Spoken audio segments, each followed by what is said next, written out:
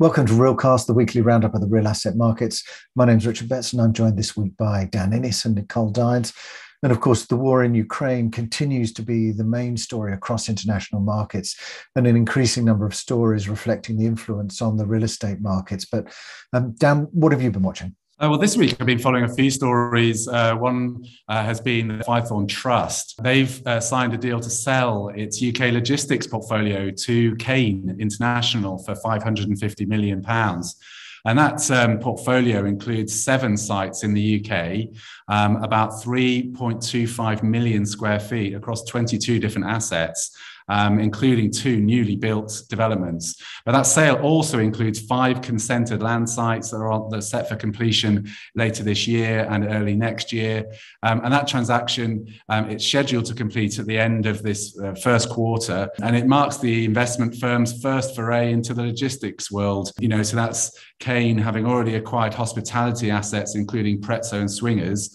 It's another name to add to the logistics market. Elsewhere, in London, Night Dragon, the Hong Kong-based developer, they've announced that it's going to develop about 5,000 homes in a neighbourhood in Greenwich, South East London, with a development value of about £2.5 billion. All that, it's all part of a wider £8.4 billion Greenwich Peninsula regeneration that's been mooted for quite some time. And the developer, they've also revealed plans for Meridian Keys, which is a 7-acre mixed-use scheme, and that comprises leisure, food and beverage, hotels, and a school. Overall, that Greenwich Peninsula project, that aims to deliver over 17,000 new homes on that 150-acre site, which Night Dragon has quite neatly packaged up as describing it as twice the size of Soho. And then lastly, in quite a surprise move this week, Amazon has announced that it's going to close all 68 of its brick and mortar bookstores and shops carrying those toys and home goods in both the US and the UK, which is going to end some of its longest running retail experiments. Most recently, you'll remember some of the company's innovations, like its 4-star stores, some of which opened only really at the end of last year. But apparently, the results coming from those stores, they're not enough to counter the march on online shopping that Amazon kind of kicked off itself. But the physical store revenue is only 3% of Amazon's $137 billion sales in the last quarter. So, the result of all of that, is that Amazon's going to focus more on its grocery markets and its department store concept going forward, and that grocery walkout market, which we've been following quite closely, Richard. Yeah, on that retail side, I noticed that Nordstrom, the US department store, saw its share price rise by 38% on news of higher than forecast full revenue and profit numbers, with both Kohl's and Macy's also expected to exceed forecasts. So it'll be interesting to see if there's a similar bounce back in Europe. And Savills also released their European retail report, with Erimitsa Stereo highlighting the rise in convenience retail to over 50% of overall investment. And in one of the responses to the war in Ukraine, IKEA, who have a significant footprint in Russia, have closed all their stores and factories and join an increasing exodus of firms from the Russian market. Nicole, what have you been following? Well, another direct consequence of the invasion of Ukraine has been the British government announcing something that had been mooted for several years, which is a property register. It was first mentioned by David Cameron in 2016, but the government been sort of dragging their feet for various reasons. Now it's happening, it's been presented to Parliament, and everyone is agreed, all parties, so it will probably be approved very quickly. It is set to change the prime property market in London and England quite significantly, because obviously it's been named the sort of anti-oligarch bill. It is obviously targeted at Russian millionaires, billionaires who've been buying, as we know, massive estates in Surrey or mansions in Highgate and other smart areas of London.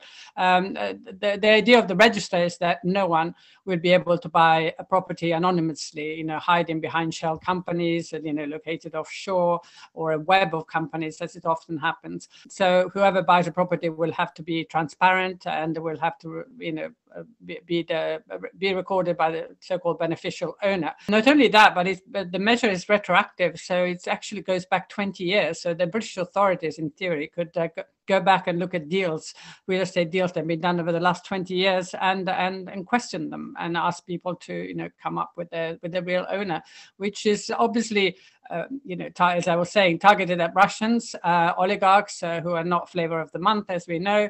But obviously will impact everyone, and I'm sure that will have an impact obviously on Chinese buyers, Middle Eastern buyers, and so on. And also they want to really hit hard, because Michael Gove has also said that they actually want to have the power to expropriate properties belonging to Russian oligarchs, and without compensation. And he's even said that he wants to use these properties to house Ukrainian refugees, which is a very laudable idea in theory, but I'm not sure how practical it is.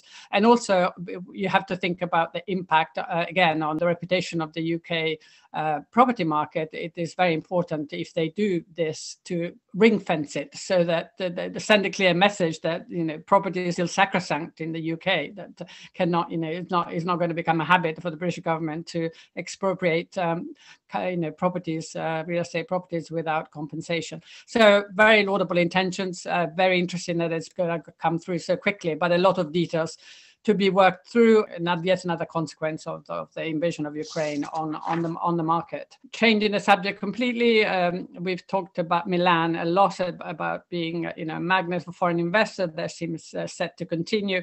And this week, JP Morgan, in a joint venture with an Italian partner called Maston, has announced he's bought a portfolio in San Babila, which is the central square in Milan, 112 million euros. And it is going to refurbish, repurpose, and modernize the properties to bring them back to their original sort of beauty and splendor, they said. So very much an investment in Milan, and also shows the importance of finding a good partner, a good local partner to do, operating partner.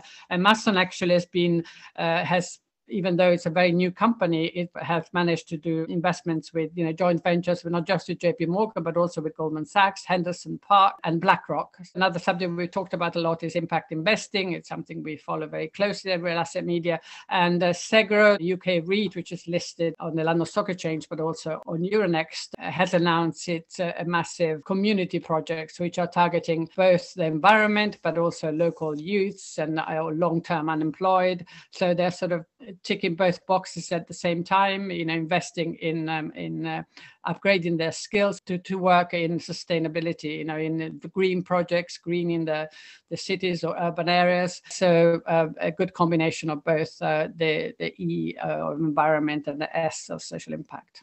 And on that ESG side, we're also seeing a much stronger drive now for renewable energy, bound to have an influence on the infrastructure side. And picking up on the logistics sector news, Europa Capital launched 150 million euro CE logistics fund. So good to see this positive investment in the region. And in our recent focus on logistics, the speakers talked about the potential increases in oil, inflation, and supply chain disruption from the war in Ukraine.